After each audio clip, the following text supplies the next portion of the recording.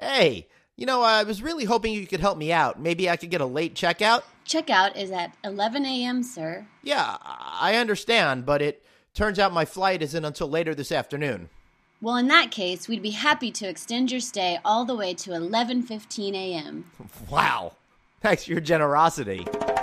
Do you live, eat, and sleep the hotel industry? Looking to brush up on your game? You've come to the right place. Welcome to No Vacancy, the hospitality industry's #1 podcast, with your host, Glenn Hausman.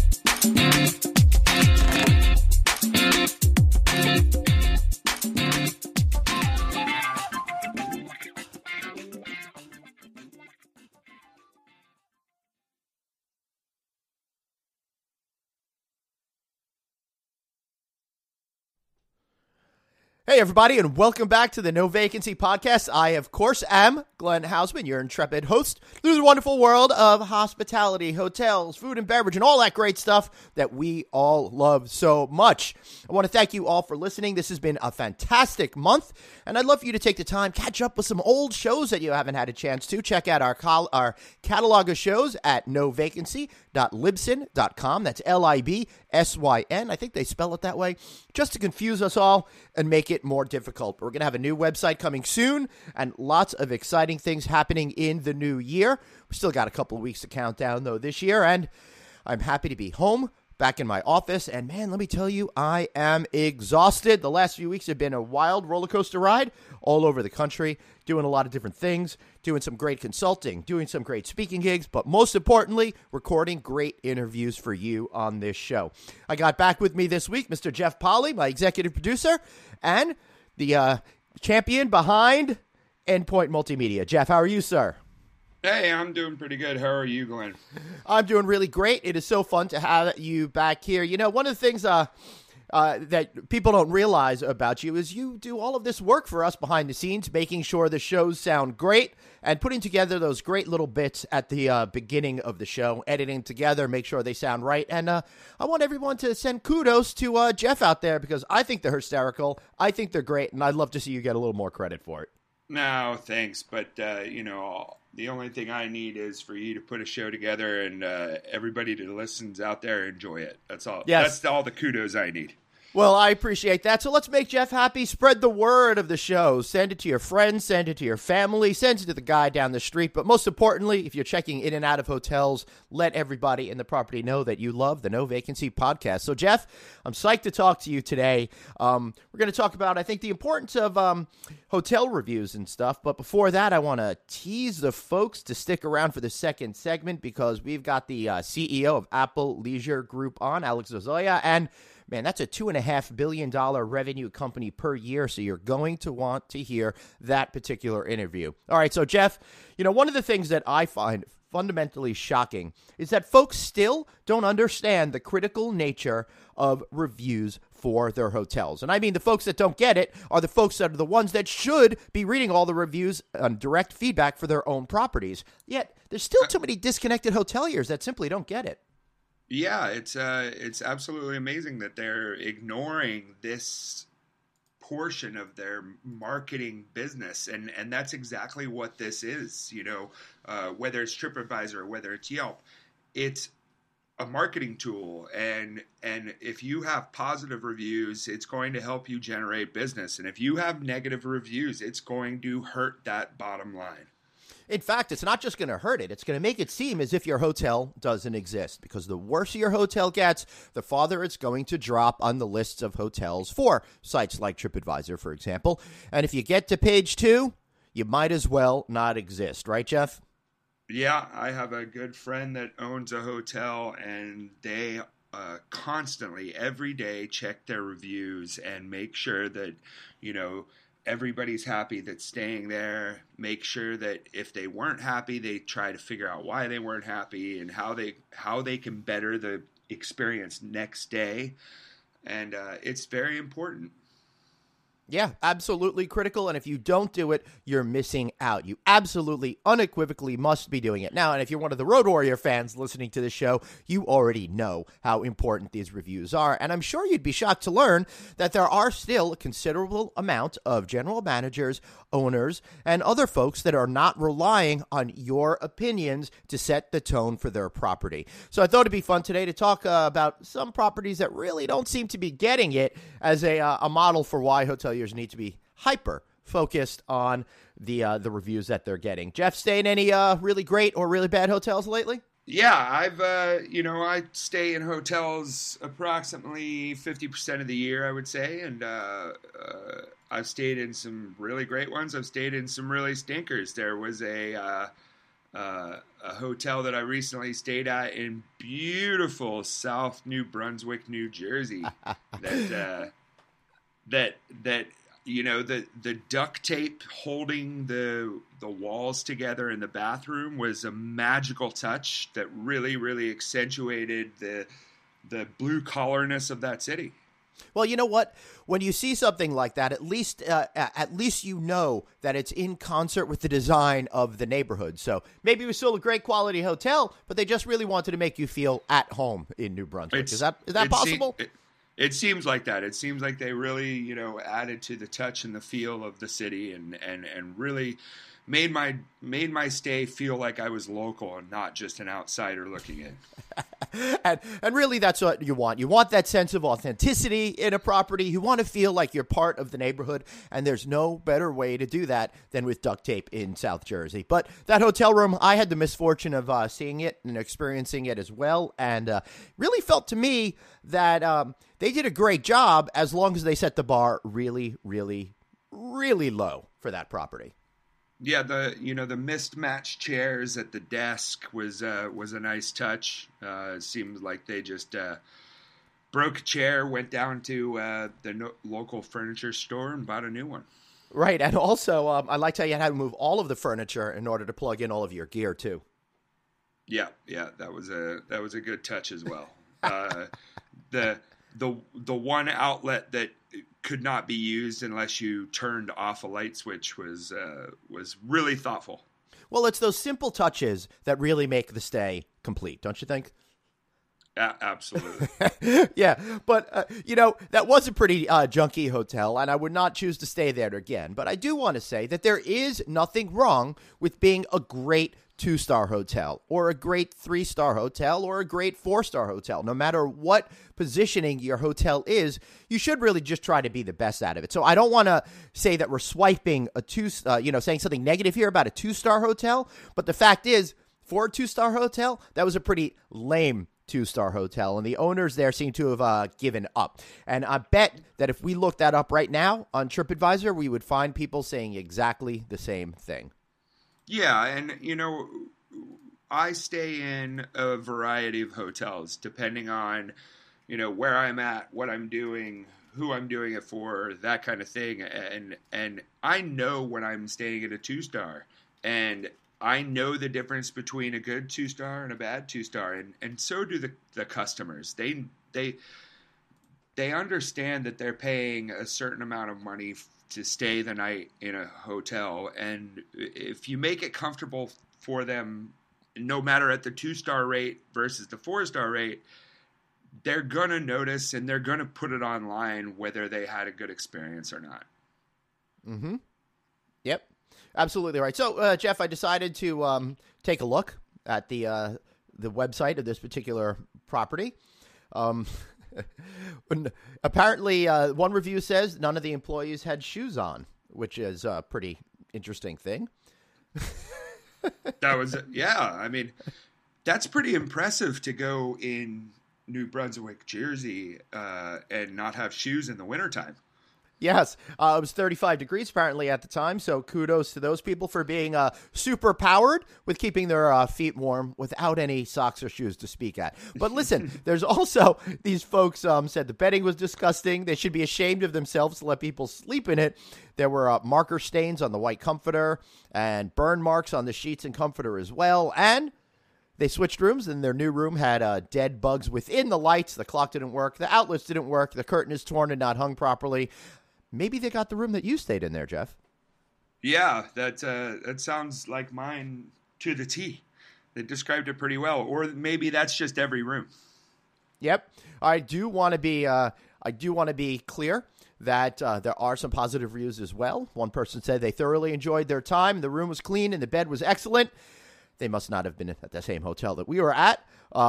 This other person gave it a 5-star review because the hotel is located near many restaurants and there's a big mall in the area as well, because that's what I want for my hotel experience, a mall across the street. Yeah, location. Right. All right. So I could go on and on and on, but I hear that you might have some worst hotel stories as well. Yeah, well, I put together a little bit of a list, and obviously we're not here to attack hotels or anything like that. But I put together a list of what the hotel says, and then a quick little blurb about a review that was online, and see what your perception of the hotel can look like, and then what actually gets out of it. And I'll throw one out there and we'll see how this goes. So this hotel in Tupelo, Mississippi said, "Hey, we're just minutes from Tombigbee State Park, close to downtown Tupelo, Elvis Presley's birthplace, the Tupelo Automobile Museum, Trey State Park, golfing, shopping, and more."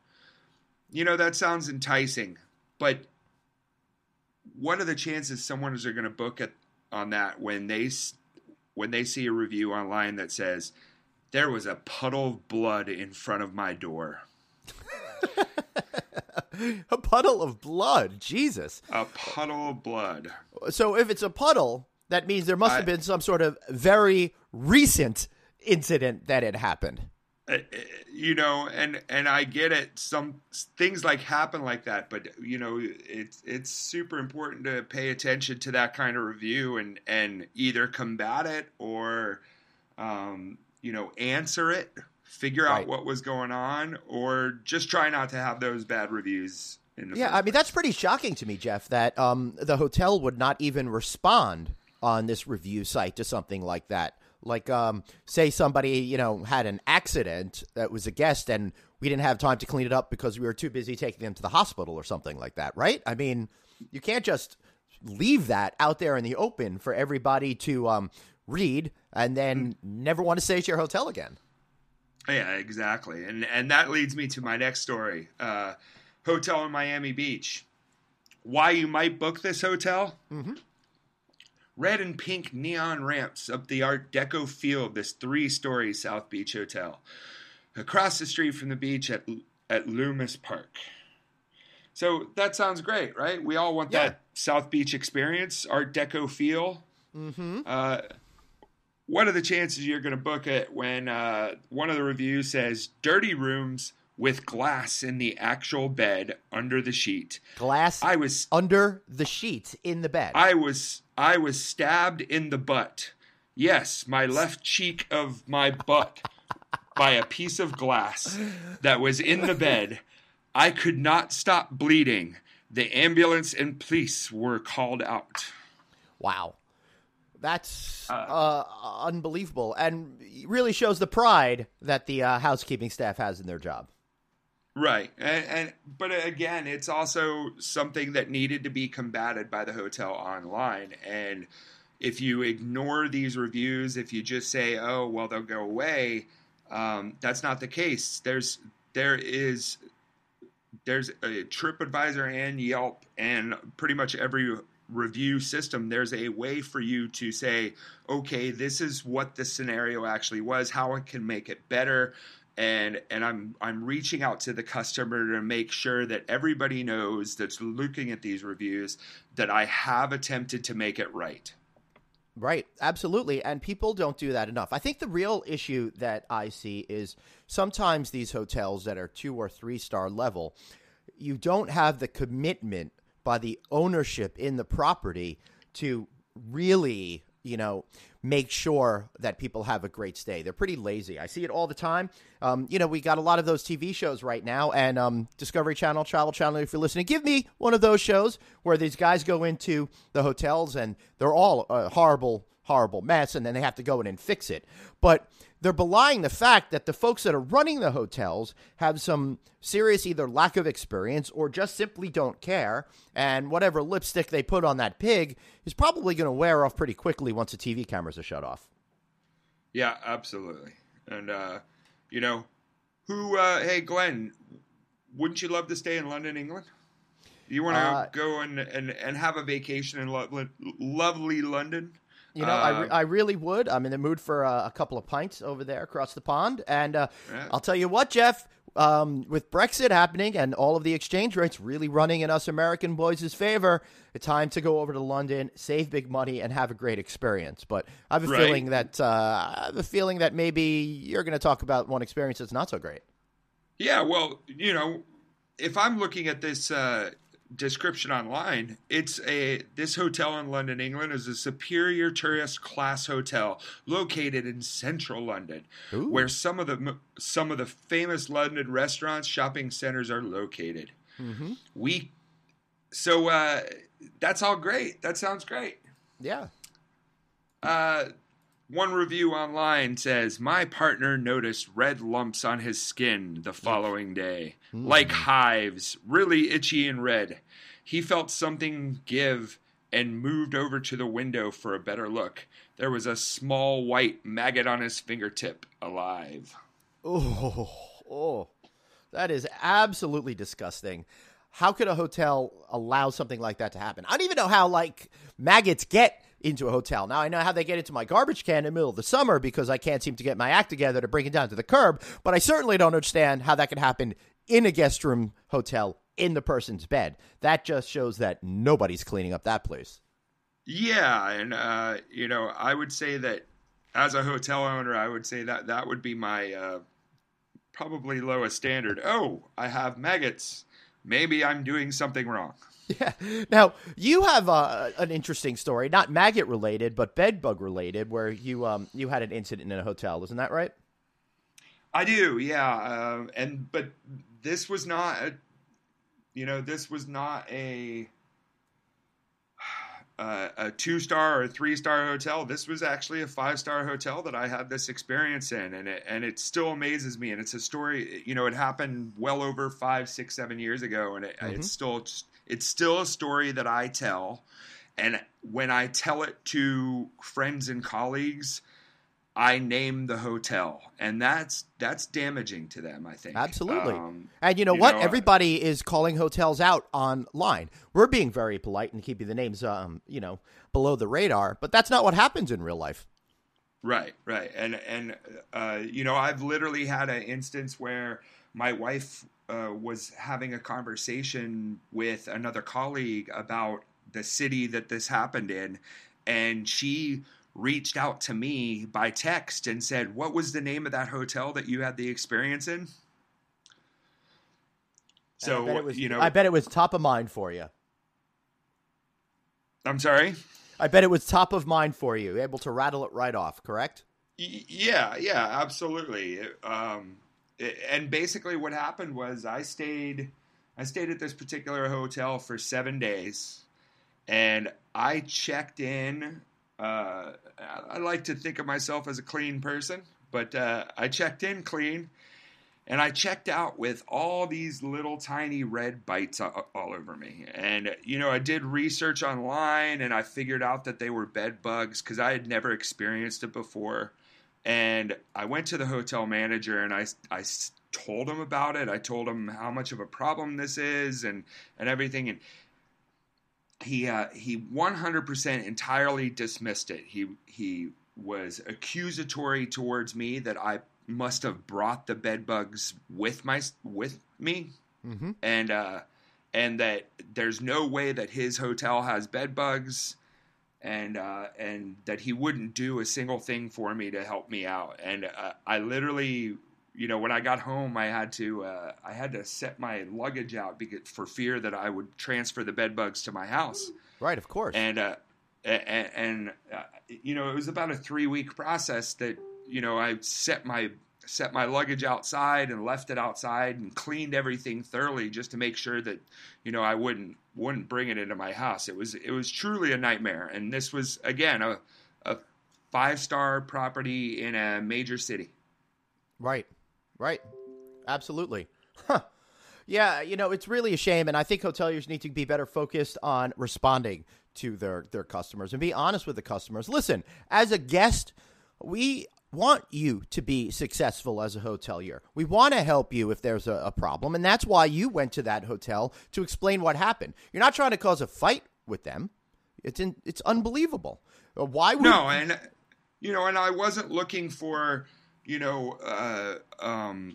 I would say unjust or outrageous compensation. I was just looking for the hotel to help me through what was kind of a hard time.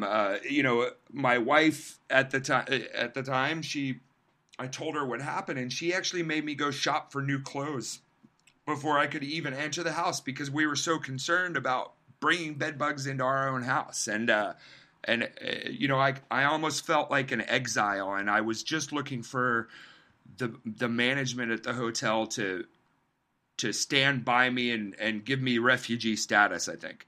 Right. But no. What did they do instead? They made you feel like you were at fault, you were the criminal, and the only thing that's going to happen with something like this is more folks are going to experience that hotel, more folks are going to get those bed bugs, and more folks are going to complain, and it's going to work against the hotel in the long run, right? Right. And they're going to get bad reviews like the ones that we've been, spouting off. And I tell you what, I look at reviews and I read reviews when I stay at hotels, and it is a determining factor. I'm not going to say that I look at the worst and negative review online and immediately say, okay, that person must be telling the absolute truth. Mm-hmm. But I weigh all the reviews and say, okay, the bad one, here's the bad ones, here's the good ones. I'm going to look at kind of the middle ones, and that's probably where it actually ends up. Well, if your middle is really low and kind of poor, then I'm not going to stay at your establishment.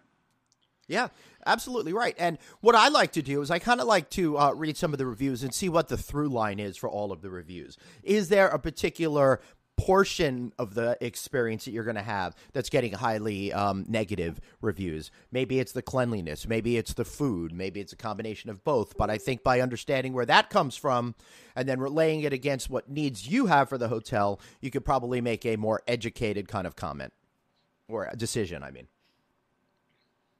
Yeah, absolutely. Right. All right, so all this makes sense. This is fun. This is interesting. Hoteliers out there, take these reviews seriously. If you're not doing it already, what are you waiting for? I suspect that the guys listening to this show and the women that are listening to the show probably already take these things seriously together. But what I'd like, it takes 30 minutes. It takes 30 minutes a day to go through those reviews and make sure your customers are happy. Right. And it may not even take that long. It might just take a couple of minutes. How many reviews a day are you realistically getting? Hardly any. And there are mechanisms out there for hoteliers to have all of the social media in one single screen on your computer. So you don't have to go to 10 different places. Now, for you guys listening out there in the audience, do you have any horrible hotel stories? I'd love to hear what you have to say. Drop me a note, Glenn@rouse.media. That's ROUSE.media. Tell us what those stories are. Maybe if they're cool enough, we'll share them on the air. Jeff, any final words for this segment? I would say, again, social media is a marketing tool that you must, in today's day and age, respect and utilize to increase your profitability and your guest experience. So to me, it's the most important thing in 2016 and going into 2017. Yep, absolutely. All right, so guys, stay around right now for a great interview I have with Alex Ozoya. He is the Chief Executive Officer of Apple Leisure Group. If you know them, then you already you love what they do. But if you don't, they're behind such companies such as Apple Vacations, Travel Impressions, CheapCaribbean.com, the hotel brand AM Resorts, Unlimited Vacation Club, and more. This guy is a super executive. Really interesting story he has, and I know you're going to want to stick around. And be sure before you go to the next segment of the show, take a moment, give us a 5-star rating on iTunes, send an email to a friend with a link to the show telling him to listen. Jeff, I want to thank you for being here today. Yeah, thanks for having me. Yeah, as always, and keep up the good work, making this podcast sound so good, because I know I'm not doing it. I'll try my best. Yeah, well, you got a lot to work with, because I know I'm always messing you up. One of these days, I'm going to learn how to use this technology that I rely upon to talk to everybody out there in the audience. And meanwhile, we will be right back after this message, and thanks for listening. Have a question for your host, Glenn? Tweet him now at Traveling Glenn. No Vacancy, the hospitality industry's #1 podcast. We'll be right back. Hey, everyone. Thanks so much for listening to the No Vacancy podcast with me, Glenn Hausman. You know, you're listening to this right now. That's right, right now. You're listening. But you're not the only one. Many others are too. So my question is, do you want to get noticed? Guess what? I can help you with that. Every single month, my content delivers more than 100,000 impressions. I know. I thought the same thing too. Now it's your time to get you or your product, service, or brand known by leveraging my network. I'll work with you to find creative solutions that are going to get your message to the ears and eyes that you need to attract. Just send me a note at glenn@rouse.media or find me on Twitter @travelingglenn. That's glenn@rouse.media, ROUSE.MEDIA. And while we're at it, Glenn has got 2 N's. Thanks for listening, and now back to more great content.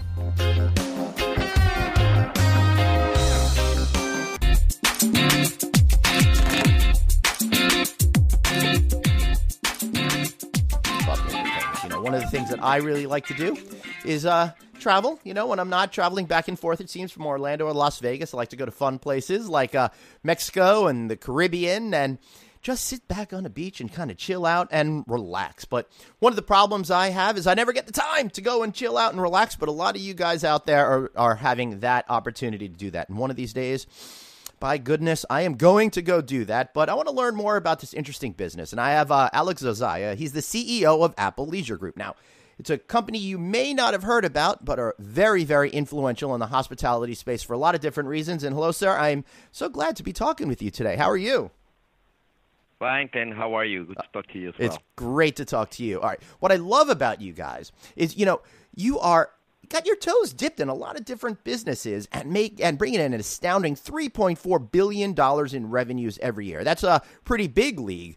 So I think I could do it, but I think it would be more interesting if you maybe start by telling me the different parts of your company and how you put this all together to have something that really makes sense to you to manage and own and operate. Sure. Well, Apple Leisure Group is a vertically integrated tourism group and specialized in leisure, as our name says. So we do have 3 strong distribution channels. Apple Vacations, that you might have heard of before, of course. It's one of them. Apple Vacations is the largest tour operator in the United States, which about 70% of the business is B2B. That means 70% goes to travel agents, and then 30% goes directly to consumer. And we have about 1 million passengers with Apple Vacations, all of them to Mexico and the Caribbean. And then we have another company called Travel Impressions, based in New York, and that one also has about 500,000 passengers to Mexico and the Caribbean as well, and it's 100% B2B, so the whole product is distributed through travel agents. And then we have another company called Chip Caribbean, which is an OTA, an online travel agent, which 100% of the passengers, which are another 500,000, are direct consumers going mainly online, and specialize in beach destinations, again, particularly Mexico and the Caribbean. So that's our distribution, which we are the largest distributor of vacation holidays and vacation packages in the United States to Mexico and the Caribbean. But then we have a large hotel company called AM Resorts, where we have 6 different brands, Secrets, Dreams, Sonscape, Solitary, Now, and Breathless, and we have 65 resorts for about 23,000 rooms, so we're the largest resort company in the space in Mexico and the Caribbean. All on the beach, 5 of the brands are 5-star, 1 brand is 4-star. And then we have a 6th company called Amstar, which Amstar is a destination management company that makes the vacation experience better, safer, more reliable and more comfortable, convenient to the guests, which we're in charge of transfers, but we're also in charge of all types of excursions, and we take care of the customers once they're in destination. So in that way, we integrate all these companies in a way that we can offer an integrated package to the consumers, and they have a full vacation experience in a very convenient, all inside one package. So that's what we do, and they make us the largest in the United States on this type of business model. First of all, I'm impressed you can remember the names and what all your different companies do. because I think I would have trouble doing I love that. what I do.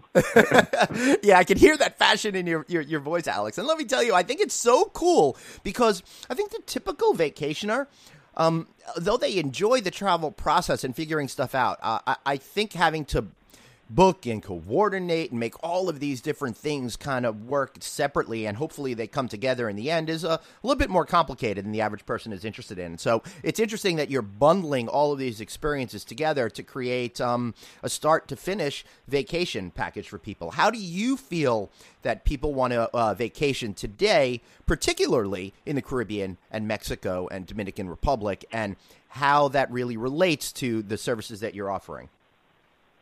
Yeah, sure. Well, number one, I think the Americans, and that's not only for the Americans, but the American consumer especially is looking more value for their money. And one of the scare resources they have is time. So they want more within a shorter period of time, and they want better within that period of time. And I think that's exactly what we're providing. That's why when we're talking about packaging, right, particularly in the all-inclusive space, and not just to our resorts, but to any other resorts that we sell, about 80% of our passengers end up with somebody else's resorts, but they're all like good quality and good business partners. In the all-inclusive space, you don't have to worry about anything. I mean, it's like one price and pretty much everything is included, from the airfare, the tips, the taxes, the transfers, and even excursions if you want, and of course everything in the hotel. And I think the consumer is moving towards more convenient, more value for money, but also more luxury and more sophistication. They want to learn more once they're on vacation. They want to have a healthier experience. They want to have a much more intense experience than before. So yeah, the drink, the relax, and all that is still in place, but I think the consumer today wants something more. It's a lot more sophisticated, and particularly with the younger generation, and not necessarily the millennials, but the whole younger generation that is more active and has more appetite to learn more. I would agree with you completely, and I would say in my age group, I'm a mid-40s guy, that I definitely love lying around and doing nothing, but I also want to get out and explore the region. I'm like, why am I going all the way to Mexico if I'm not going to do something outdoors, energetic, and also maybe learn a little something at the same time? So you're seeing a lot of this with your customers, which I find is absolutely fascinating. What are some of the types of things that you're finding the average customer feels they must do while on a vacation experience, other than sit around and drink all you can drink cocktails? Yeah, absolutely, and that's a win-win proposition. Number one, it makes the vacation experience a lot more unique. That is the difference why you go to one place versus another one. It's a completely different feeling what you get in Jamaica than what you get in Cancun, than what you get in Los Cabos, than what you get in Costa Rica. So, and that is very important. But it also increases the length of stay. When the customer finds more things to do on destination, they tend to stay longer. That obviously it's a win-win for the customer, obviously, because they have more time on vacation, but also, of course, for us. And I have to say something, in the all-inclusive space, we encourage the guests to get out of the hotel and to really experience the place, not only because the vacation is going to be a better one and it's going to come back happier, it's going to tend to come back again and again, but also because the hotels make more money every hour that the guest spends out of the hotel. The guests save all that consumption and they make more money. So it's a win-win for everybody. And I think that's what the consumer is looking now. Right. I would say like the, not to show my age too much, even though I already told you, like that old commercial for Connect 4, pretty sneaky, sis, by you getting people out of there and you lower that consumption rate. I think that's a really interesting aspect to it. But again, your guests are really loving it because, what we're seeing right now in terms of the travel trends is people really wanting to be a part of and understand and learn other cultures on a vacation experience. It's not, like I said, just about sitting around and doing nothing. And are you offering a lot of those tours yourself, or are you partnering with operators within the various locations to create that seamless process for your guests?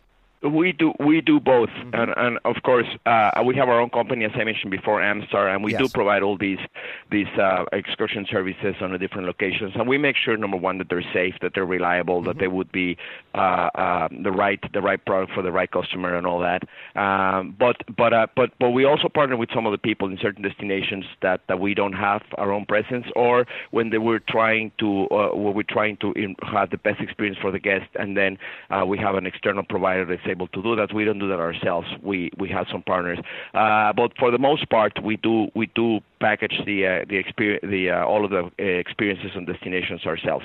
But again, we promote whoever is best, whether it's an in-house tour or an external partner, and that's what we're looking, just the best and safe experience. I think safety is absolutely a must when it comes to the American traveler traveling out of the country. I can see why you're CEO of the company, because you are answering all of my questions before I get to ask those questions on this interview, which is tough, because now I can't sound smart, and really this whole show is just so I could feel good about myself, Alex. But listen, I think that it's interesting to me that that safety element of it. I mean, it seems obvious on one hand, but we're really talking about the psychology of the guest and making them feel comfortable. And my hunch is the more comfortable they feel, the more money that they're going to go out and spend, which in turn will make sure that they have a more enjoyable time, which will increase the likelihood for them to return to that specific property or one of the other hotels within your family of brands. Would that be the right assessment?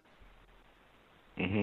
Yeah, that's correct. I mean, number one, there's appetite for traveling outside of the country. There's 15 million new passports issued every year in the United States. Out of that, about half is renewals, and the other half, which is about 7.5 million, are new passports, people who never had a passport before. That means 75 to 80 million new passports every 10 years, and that's huge.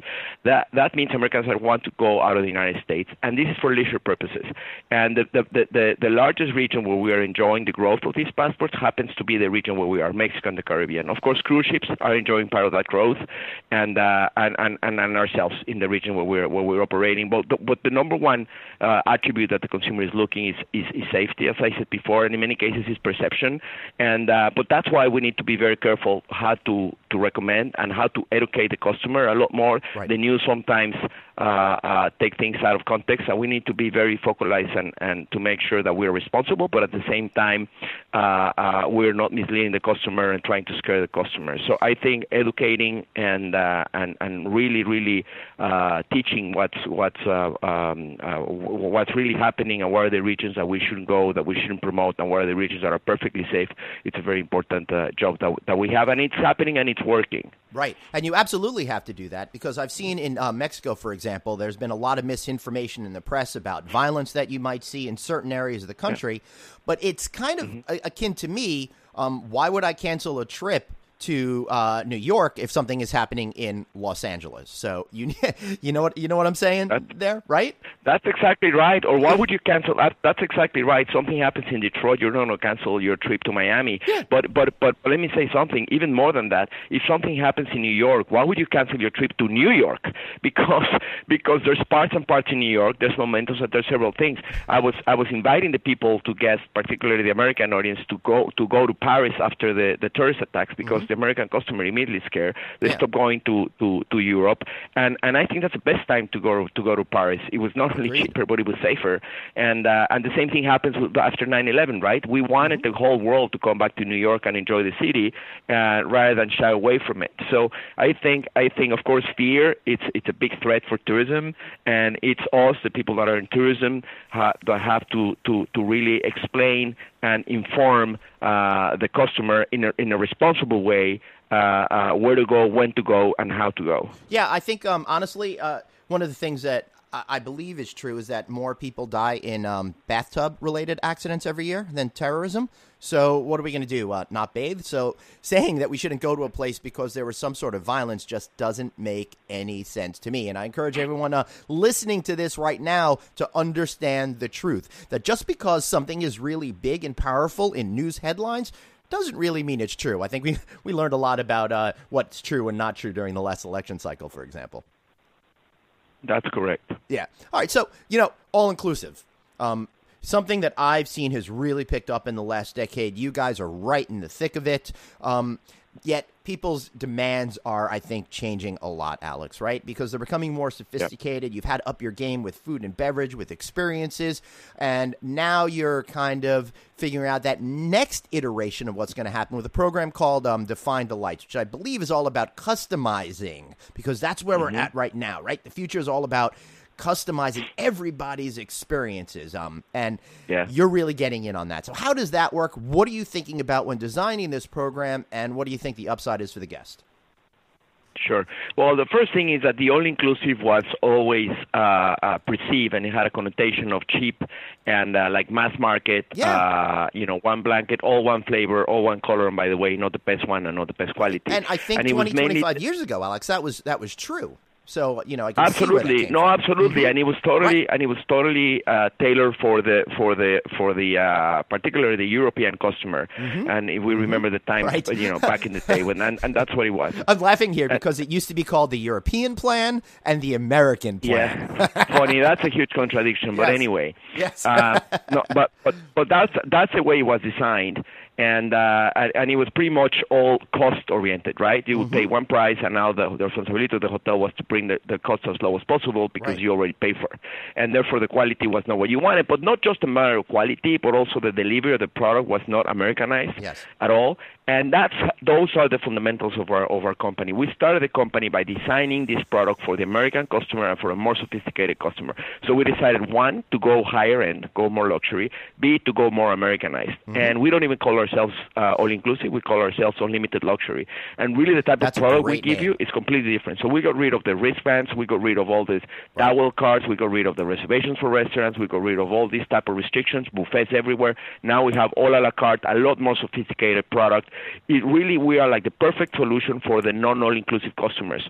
Mm-hmm. And I truly believe that the customer who's going to an all-inclusive, what we call unlimited luxury vacation, it's a lot more a vacation because it's not cheaper, but you have a lot more value for your money. And just the fact that you don't see any prices on the menu, it makes it a lot more relaxing. The fact that you don't have to tip everybody, the fact that you don't have to bring your wallet with you or sign any check, it makes a tremendous difference when it comes to relaxing and going on holidays. So it's not a matter of being cheaper. It's not a matter of having any sacrifices when it comes to quality or variety or choices, just the opposite, but at the same time it's a lot more relaxing. And so we are doing that. The consumer is going more higher end. Consumers for the first time experience this product are loving it, and they're coming back and recommending it. And we're going to go even more higher end, and at the same time we're going more niche because the customized that you mentioned before, it is very, very important. So now we have a very high-end product that is more environmentalist and wellness oriented. Mm-hmm. Then we have one adults-only product that is more romantic and honeymoon oriented. Then we have another adult-only product that is more party-like, more sensual. Then we have another family product that is more higher end and particularly focus on activities, sports, and things like that. Right. So we need to focus and differentiate the different brands, not just among our own brands, but of course among the competition, among the choices, and be a lot smarter and customize the product as much as we can to the consumer. And that starts by listening to the consumer, communicate with the consumer better, and that, of course, that involves an unbelievable amount of resources in technology, but also the really strong determination to go and talk to the customer, listen to the customer, and then adapt, innovate, and be always one step ahead of the game. Yes, absolutely. And I want to go back to what you were saying about the all-inclusive, about not worrying about the prices. And when I've enjoyed all-inclusive experiences, to me, you're right. It's a lot less stressful because if I happen to want a drink in the middle of the afternoon, and then, of course, I have to buy my wife a cocktail, too, I'm not going, oy, that's going to be another $30 every single time I get a round of drinks. And that takes me out of my head. It doesn't let me fully enjoy the experience. And honestly, I'm not all that big of a drinker to begin with, but I don't like to have to feel that pressure that every single time I want something, money is leaving my pocket. So you're right about that. It goes well. I'm sorry to interrupt you, Glenn, but it goes well beyond that. I mean, there's I spent holidays last year in Hawaii with my family, and I have 4 daughters, times 4 smoothies a day, times $22 each, plus a tip. It was like $2,000 in the smoothies. And it's not a matter of money. It doesn't matter how much money you have. It's a matter of really, really relaxing. Don't even have to think about it. But the other thing is, like, you go down there, you meet a couple down there, you meet another family there, you decide to have dinner together. You don't have to worry about who's going to pick up the check. That's beautiful. Or have a drink with someone. That's a great angle. Yeah, I love it. And you're absolutely right. And the other thing I would argue is we're not really arguing over price. We're arguing over value. I think today's customer, especially the premium customer, is willing to pay whatever they need to pay as long as they feel the experience that they're having is genuine, authentic, and of value, right? Yeah. Yeah, and I want to make a clear distinction in between customize and itemize. Yes. Because the consumer, yes, is looking for things that are appealing more personally to him or to her, but that doesn't mean they don't love the convenience of having a pre-package. And one good example is a car. I remember the times when everything in the car was extra, or even when you bought a computer, you bought a laptop, even the software was extra. You want this and this and that, everything was extra. Now the whole world is going packaging. You buy a car now, and it already includes a bunch of things. You buy a computer now, it already includes it's ready to use. You go to the movie theaters, you buy the combo. It already includes the popcorn and the soda and the candy. You go to the restaurant, you choose the number 1, number 3, or number 5. Even if you go to the high-end restaurant, now the more and more you see these tabledot or degustation menus, you don't even have to think about it. Right. So, and then you can focus on the reason why you're there, which is enjoy yourself, enjoy the company, enjoy the conversation. So what I'm saying is the whole world is going packaging because it's very convenient and it represents a lot more value for money. On the other hand, those packages has to be customized, and that's a big difference between customize and itemize. Yep, absolutely. All right, one word for you. Cuba. What are you thinking about? Yeah. Well, if you would ask me before the elections, my answer would be different. Right. Cuba, of course, we have high hopes in Cuba. I think has a tremendous opportunity to grow, to become a better country. The Cuban people deserves way better, and they're not there just to the rest of the world to see them how they're frozen in time. They're there really to participate in the global experience, to grow, to have better opportunities. Number one, but number two, from the product standpoint, we're already selling Cuba. We're selling Cuba the only legal way we can sell Cuba right now, which is on our packages with travel impressions and Apple Vacations. We're already sending passengers to Cuba. We're sending about 8,000 passengers this year to Cuba on the one category that is called people to people. So I wanna make sure I clearly understand that. So I today could book a package with your company, and I could go to Cuba, and I don't have to worry about all of the details that, quite frankly, I'm a little nervous about because it's an emerging market that I don't know anything about. Yeah, exactly. You can buy a package with us, but the restriction is that you have to go under the 12 categories that are legal, whether it's a religious, whether it's scientific, whether it's sports trip. The one we use is called people to people. So that means you buy a package with us, but one day of your holiday, you need to interact directly with people, and you need to be toured by someone that is local that is going to take you to interact. And interact could be go to a gallery or go to a local restaurant or go to a museum and interact with the people. So that's pretty smooth, and actually I think it's a good thing. It's what everybody wants to do anyway these days on vacations, like we just discussed. Exactly. Yeah. But it still has that restriction that you're not supposed to go for pure leisure as you can go to every other island. So in that aspect, clearly Cuba is a disadvantage. But then the other big opportunity we see is in the hotel side. We're not allowed now legally to go and have our own brands and to have our own hotel management company operating in Cuba, and that's very unfortunate. So we were really hoping to the embargo to be lifted, and I think Obama's administration was leaning towards that direction, and I was hoping that in 2017 the embargo would be lifted in a way that we were able to bring our brands and management. Now I don't know, and I really say I don't know, because people would guess no, things going to go back, and the embargo is going to be even tougher than before, and everything that Obama did on the helping Cuba is going to go back.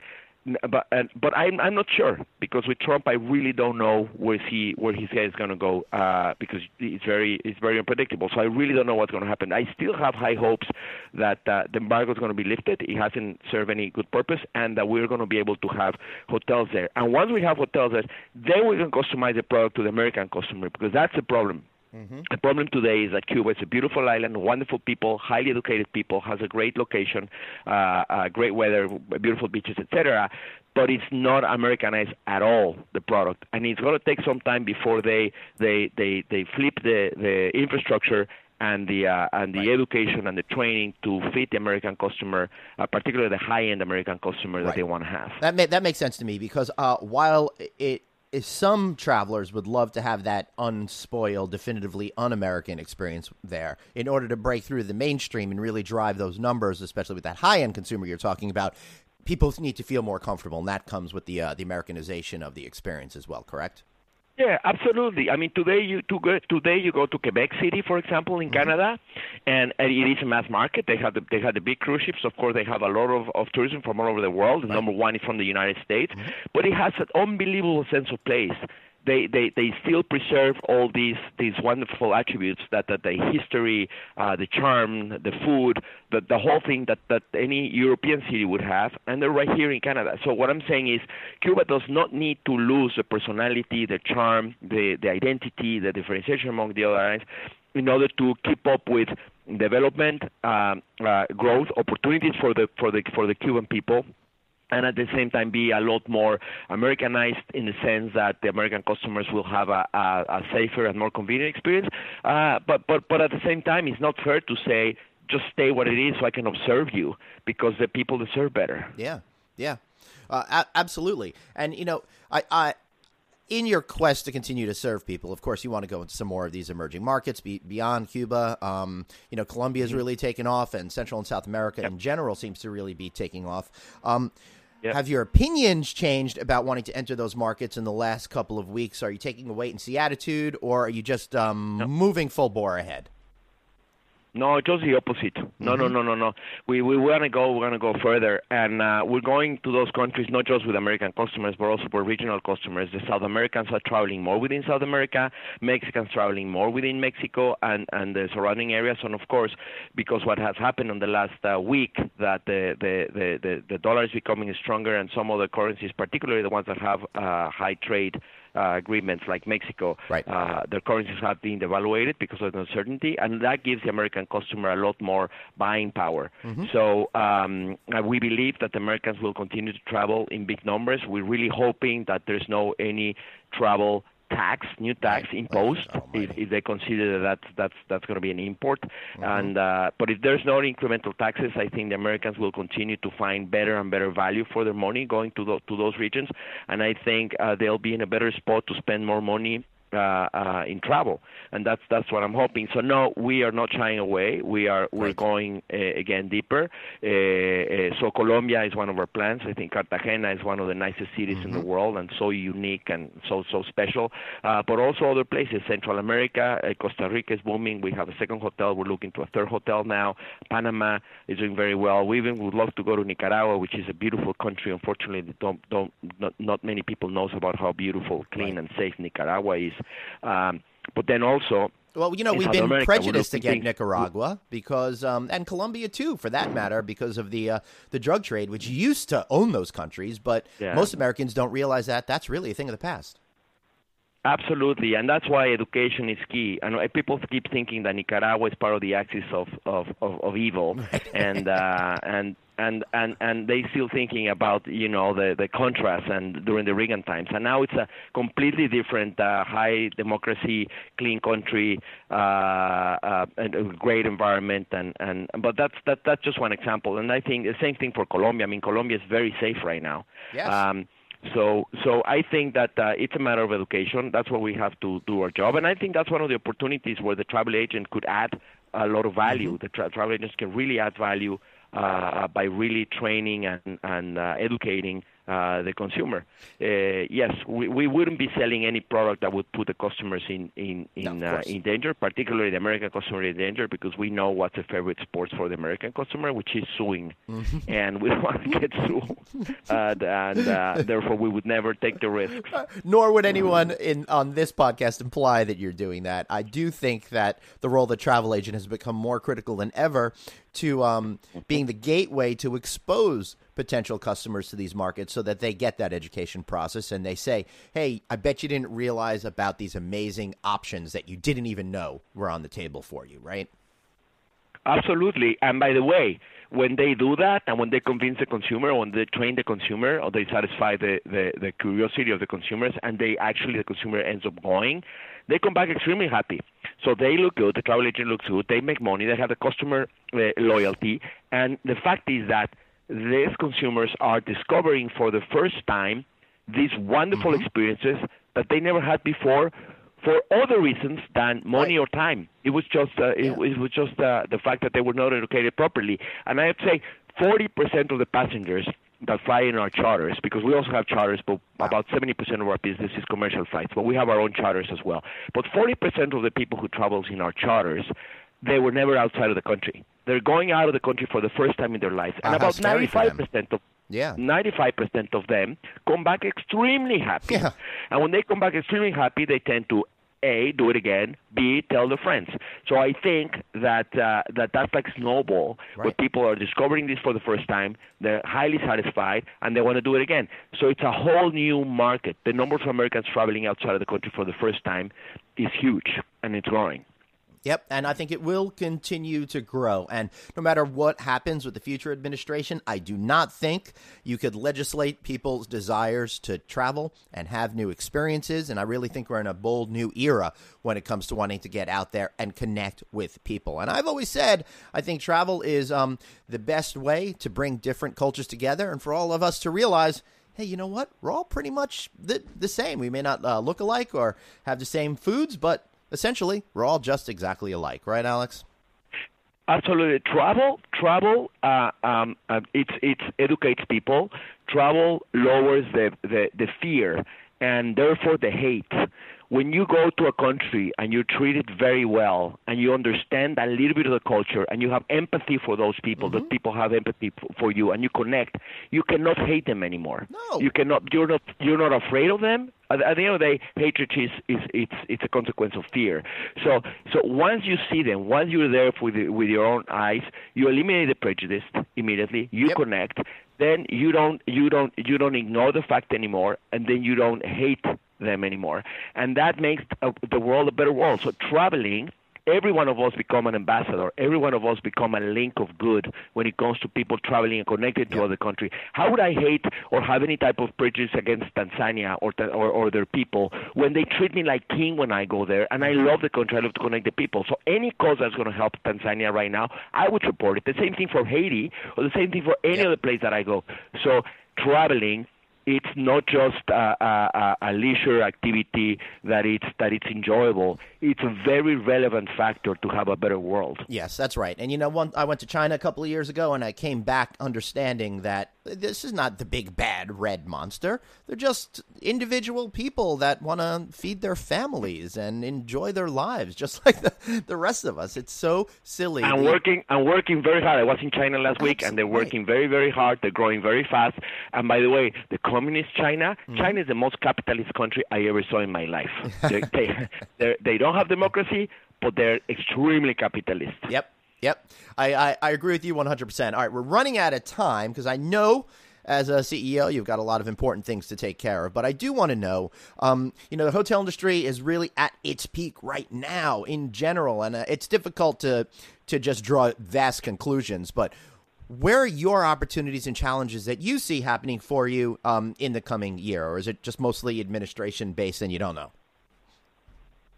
No, I mean, the hotels, I think they're doing, in general, very good, not just resorts on the beaches, but also city hotels. I think the economy is way better than some people would think in the United States, and I think the activity keeps moving, and the employment rate is going down, and as a result of that, you see more activity in the cities. And I think if you see the rates in average rates, particularly on the luxury segment, but not only the luxury segment, in cities like Washington, like New York City, like San Francisco, I mean, you see now we're way ahead of the game. And by the way, there's always a very strong correlation in between the average rate of these hotels and the price of real estate. And the price of real estate is always a good indicator of where the consumer is. Right. But so city hotels are doing good. Resorts are doing very good as well, particularly in certain places in the region, because there's more activity. There's more people traveling from all over the world to all over the world. But particularly with Americans, I think this is something that is really exponentially growing, particularly in the last 5 years. So the challenge I see going forward is the fear. I really hope that now that the elections are over, we're not going to be manipulating the people with fear. And really deliver optimism rather than pessimism. When you deliver fear, of course, there's other industries that are going to boom, like weapons or like insurance or like any type of protections. And I think that and I really hope that the mind of the consumer will go in the other direction and start thinking a little bit more optimistic, start thinking that the world's a better place than that some people would like to make us think, and that the United States is a much better and safer place that some people would like us to think. And thinking positively always have the mood and the disposition of the people to travel. So I really hope, and my concern is that I hope that for political purposes, the world, and it's not just the United States, but particularly the United States, is not be trying to drive policy or messages through fear and through closing borders and to build walls and to protect ourselves and to just be one America and forget about the rest of the world. I think now we're at the point of no return. We're part of a much larger community, and we have a global responsibility.